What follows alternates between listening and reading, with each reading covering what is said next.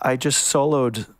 I think it was because I was interested in like hip hop low end and like how could there be so much? Yeah. And I was trying to make it like I was trying to do something like that, and it would just blow up my car, and I couldn't figure it out. And at some point, I realized I could solo the bands. There was like 6 bands on that multi-band compressor, and I soloed one of them.